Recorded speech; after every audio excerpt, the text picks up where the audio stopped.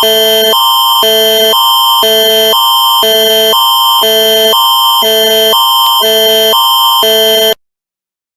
6:11 p.m. Eastern Daylight Time, Environment Canada meteorologists are tracking a severe thunderstorm that is possibly producing a tornado.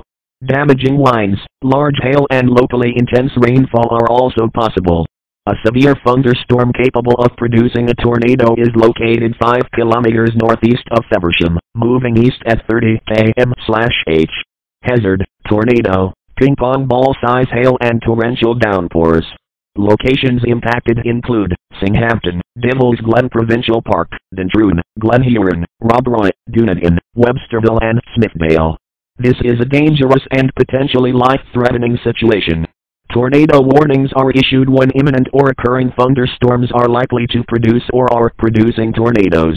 Take cover immediately if threatening weather approaches.